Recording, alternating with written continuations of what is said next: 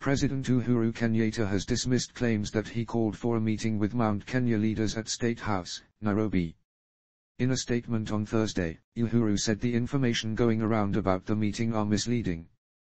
President Uhuru Kenyatta's attention has been drawn to misleading information circulating online on a purported meeting with Central Kenya elected leaders this week, State House spokesperson Kansdina said.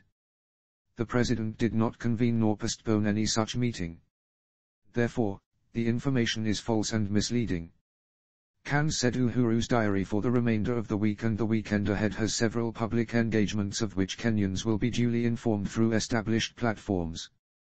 Some leaders privy to the information had told the Star they had been sent an invitation message on Thursday.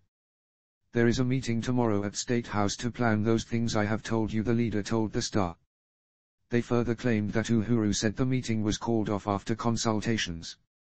I have deferred the meeting that was scheduled for Friday at State House Nairobi, with MPs, senators and governors from the Mount Kenya region to a later date, which will be communicated to you in due course, the message read.